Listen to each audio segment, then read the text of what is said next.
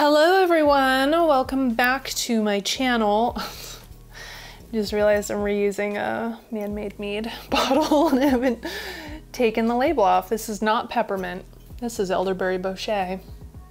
Not to trick you, this is 9%. Yep, ended at 1.022.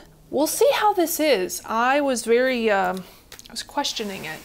I have not tried it yet. I really wanted to wait and give it some time. 3 months is usually a good starting point. I think Bochets in general take longer to age.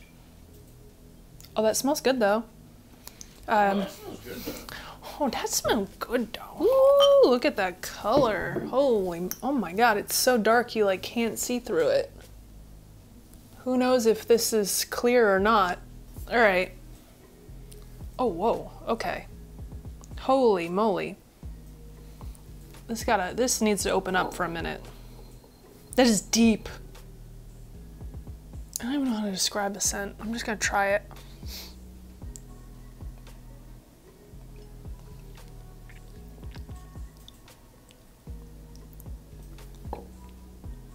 Okay. It needs longer, it's the Bochet. That Bochet needs longer.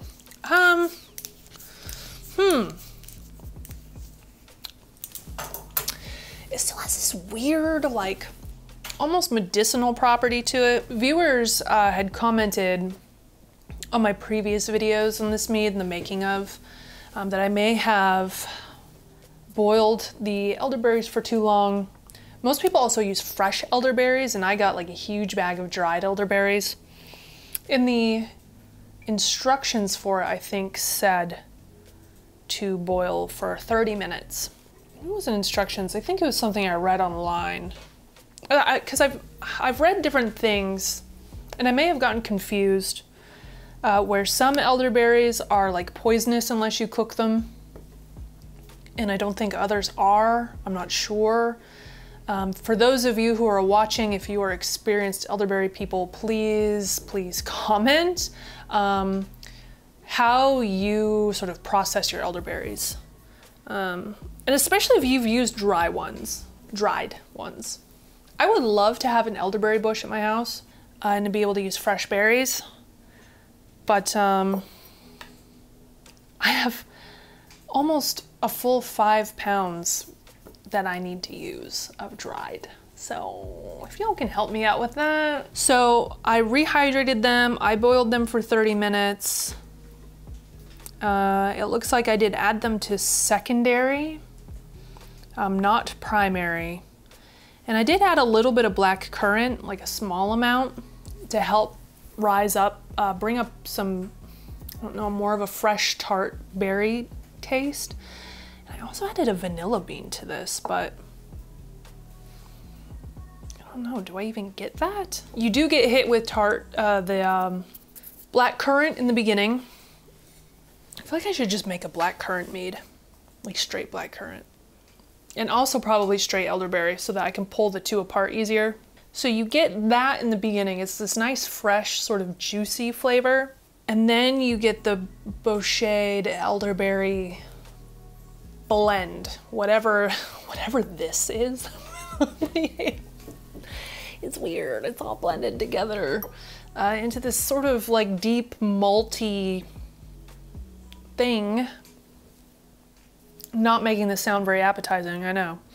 I'm very curious to know how this is gonna be at a year. The flavors have melded and become themselves more over this past 3 months, but not enough.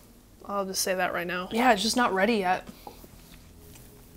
I don't even really know how to fully analyze this except that it's not ready yet. And I might have done something wrong with elderberries. Anyways, please let me know in the comments how you use elderberries. It'd be very helpful for not only me, but anyone else watching who might want to make an elderberry-based mead, but isn't really sure where to start. I'd really appreciate that. And I'm not gonna look at this again until it's been a year. Until May. Until May of next year, because don't really want to drink this. Nope. Nope, nope. and let me know how long you leave bochets for, because this is my first bochet. Well, thank you so much for watching. I really appreciate you. Please check out my social medias and all my links and things below for some support. Appreciate you. Thank you so much for watching, and I'll see you next time. Bye.